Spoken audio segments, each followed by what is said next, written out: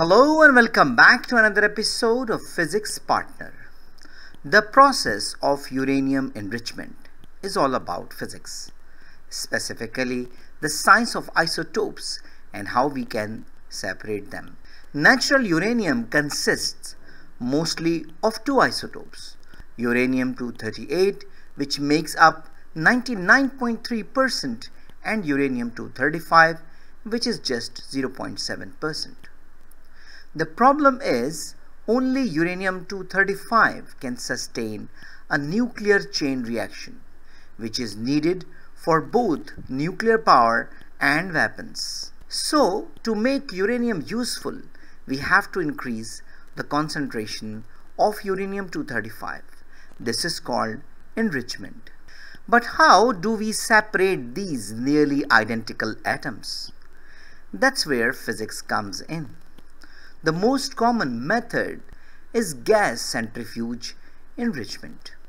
First, uranium is converted into uranium hexafluoride gas, or UF6. Since uranium-235 is slightly lighter than uranium-238, the gas molecules containing uranium-235 move just a tiny bit faster. When this gas is spun at approximately high speeds in a centrifuge up to 100,000 revolutions per minute, the heavier uranium-238 molecules are pushed outward more than the lighter uranium-235 molecules. This creates a slight difference in concentration, with more uranium-235 near the center. By repeating this process thousands of times in cascades of centrifuges, we can gradually increase the percentage of uranium-235 from less than 1% to around 3 to 5% for nuclear reactors, or much higher for weapons.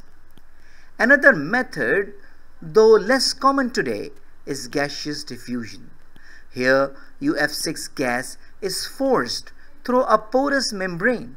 Since lighter molecules move faster, uranium-235 passes through the membrane slightly more often than uranium-238. However, the difference is so small that this method requires thousands of stages to achieve meaningful enrichment, making it less efficient than centrifuges. The physics behind enrichment is all about tiny differences in mass and speed. Even though uranium-235 and uranium-238 are almost identical, their slight mass difference allows us to separate them using high-speed rotation or selective diffusion.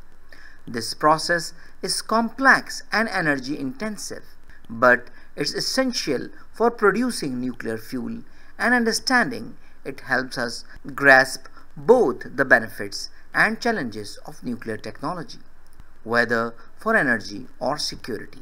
Uranium enrichment is a fascinating example of physics in action. So I think it's enough for today. So thank you very much for listening and watching. I hope you enjoyed the video. I hope this video is useful for you. So take care of yourself and don't hesitate to write an email if you have any question, query, suggestion, and even classes are required. Take care of yourself meanwhile. See you in the next video. Goodbye.